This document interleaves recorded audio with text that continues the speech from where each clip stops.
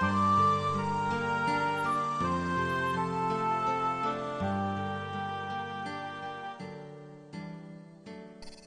my name is Alan Benici, and in this video I will be showing you the code generation for the tutorial I published a few weeks ago about SQL injection.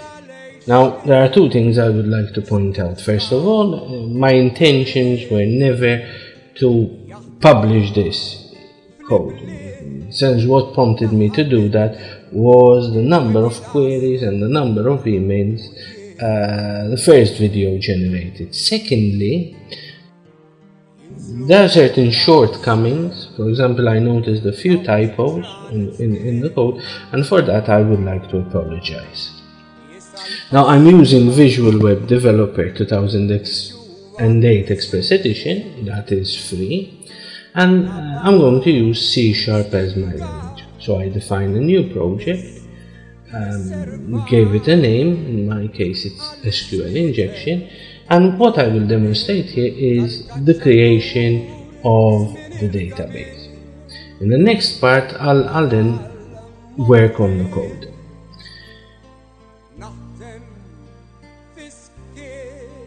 When creating a database, it is very important that you always try to play safe. Now, I will make some verbal comments as the footage scrolls, and I've entered certain comments in the text boxes. Sometimes these will overlap, but with security, try to understand that, especially if you're designing a certain type of website, you want to be sure that your site is not hacked. It's not something nice and something you're going to boast about. Now, first things first, I created my database, and the first thing I'm going to do is I'm going to create a table. In my case, it's a very simple table. It's going to contain three fields: the login name, password, and email. All the three fields are mandatory. You cannot leave them blank, and that is why each time I remove the checkbox next to allow none. And with login name, I'm setting that primary key, meaning that the database will organize itself according to the login name, and login names cannot be duplicated. I've set the login name to 50 characters, which I believe should suffice. Although I've seen certain, for example, hardware devices have a login name of only 8 characters. This can be somewhat limited. In the case of login name, which I've set as a primary key and set as unique, and email, in my particular case, I'm going to specify that you cannot have duplicate values, meaning I cannot have two records with the same email. This caters for a situation in which a user creates multiple accounts. It's quite common on many websites that if you try to give an existing email account, it will tell you, we have already registered this account, please go to this page to retrieve your password. That is the reasoning. I will not build in to the finished product, but that is the reasoning behind it. Next in line, I'm going to specify database constraints. Constraints are limitations, are checks the database will do before finding a record. In my particular case, I'm going to put two constraints. One is on the email address, and for this I've borrowed some code which you see listed on the page. This checks that an email is valid. For the password, my only constraint is password length. So I'm going to say a password cannot be shorter than 6 characters.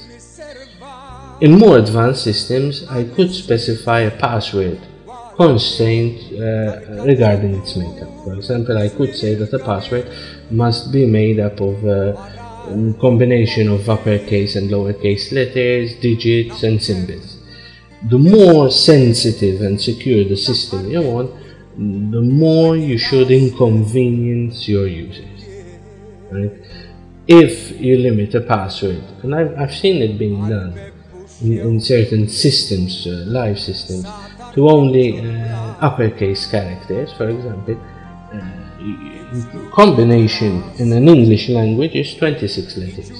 If you also force digits, suddenly from 26 you've gone up 36 different combinations for a password.